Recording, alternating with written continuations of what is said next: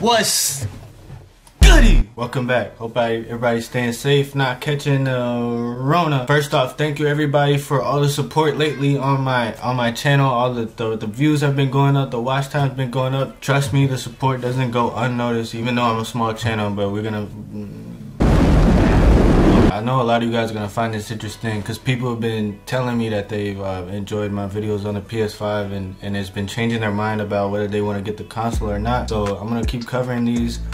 Keep you guys up to date because it's really interesting to me, and I think a lot of you guys will be interested as well. So getting into this, I'm a little late. I understand this came out a couple of days ago, but Sony had dropped the actual UI of the PS5. So basically what we're going to be seeing when we turn on the console, when we boot up, or everything that the new features of the PlayStation 5 compared to the PS4. I've already seen it, so I'm just going to break this down. So stick around to the end of the video and we're going to get right into it. So this first thing they have, which is one of the biggest changes to the PlayStation, is this control center. So you basically have these cards that pop up while you're playing the game, and you can basically do multitask and do things like look at recent media, recent captures, recent things that you recorded, recent clips. You can also look at levels, see your progress on the levels. You can also select a level, load right into it, and in this UI show that this UI revealed, it really shows how fast the PlayStation 5 is. Like, you can see on the screen, he just clicked a whole different level and then loaded up in a second and a half, which is insane to me. And the level still shows, you know, the game still shows right here in the background while you're doing other things on the screen, which I like, because you don't have to sit and take the time to go back to the menu, lose your progress on the game, or lose sight of the game trying to do other things. So I think that's really big, and with this SSD you can see the speed, like you can see all the things you can do while your game is still right there on the screen. Like, you can still see it. You can see who's in your party, you can see, you know, your progress or whatever. Obviously this is Sackboy, but yeah, that's one of the biggest things. Like, this control center is really dope. You can put a lot of picture-in-picture things. You can put, you know, gameplay.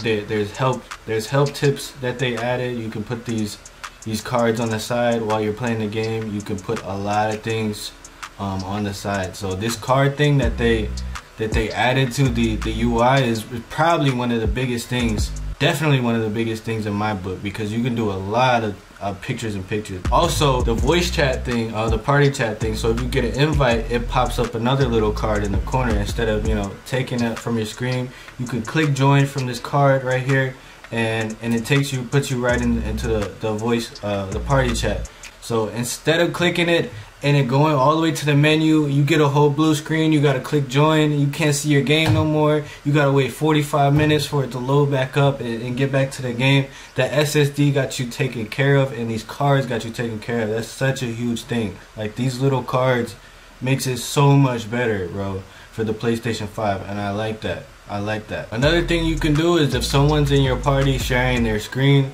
we already seen the screen share thing before, where you could watch people play the games.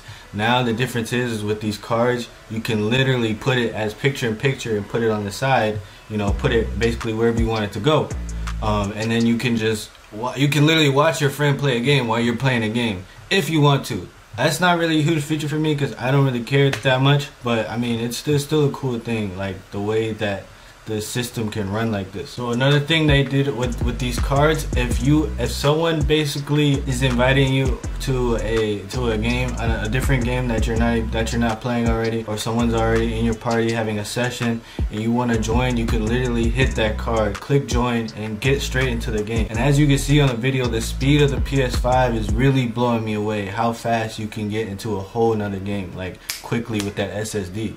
You could literally be on a game and then hop into another game just like that. You don't have to do anything else. You don't need an invite like that. You could just join straight up. That's huge. That's the ease of access with these cards and everything is really changing everything. Also, now if you take a screenshot and if you take a video, it now just pops up on the bottom of the screen. I like what they're doing with keeping the ability to keep your game open while you're doing multiple things. You know what I mean?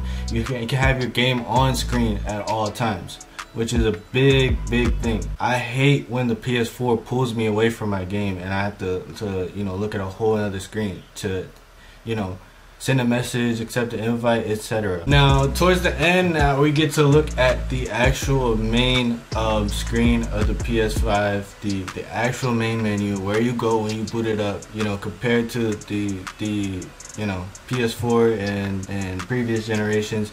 It's almost the same, you know what I mean? A lot cleaner looking, a lot more modern looking. Pretty much the same with your little icons and everything in a row. It's not, you know, that's Sony style, that's PlayStation style, but it's a lot cleaner looking, it's a lot faster looking. It's not too much clutter in your face, you know what I mean? Too much going on. So you got your games and your media in the top left. So, you know, it's very organized, very clean cut. Pretty much the same thing, explore page, you know, things like that. What's new? One big thing they did was move the PlayStation Store, integrate it into the console. Instead of you clicking store and waiting 45 minutes for it to open, you gotta load up the store, find the game, type it in, you're lagging. I mean, it's going slow, it's running slow. We're literally ditching all the trash from last gen, and we're going into next gen with a lot of improvements. So I'm glad the PlayStation Store is literally in the console. You can scroll down and see games. That's it. You just scroll down and see the games. You don't have to click it. You don't have to open the store. You don't have to wait. You don't have to do anything. So I like that. That honestly, a lot of people might not care about that, but that is one of the biggest things that really bugged me out with the store. I hated, you know, loading up the store and trying to buy something.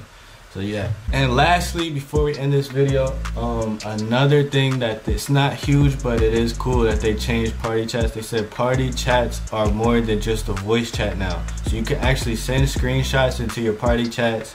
Like, you know, when people are in there, you can send a screenshot, you can send a picture, you can send videos, you can send clips, invites, whatever. It's more than just a voice chat now. So it's almost like a Discord, like a group chat type of thing.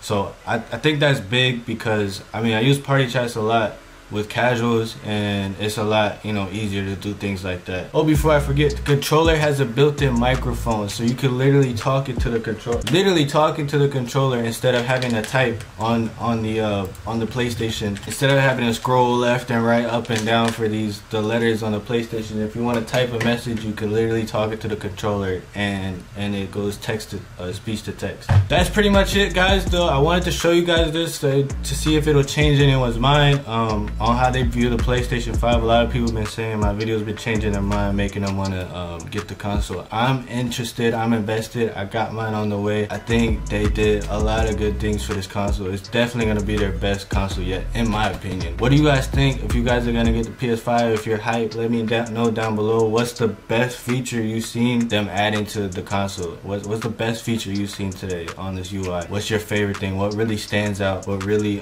makes a big difference for you? What makes you excited? Let me know down below in the comments. Thank you guys so much for watching. Like this video if you're excited for the PlayStation 5. If you want to see more content like this, subscribe for more PlayStation PS5 content and more videos and news like that, and subscribe for more Call of Duty content if you guys want to see Call of Duty. Thank you guys so much for watching. Please turn on that bell for post notifications, because my videos ain't been popping up. We gotta beat the YouTube algorithm. Thank you guys so much for watching. I'll see you on the next video. Be easy.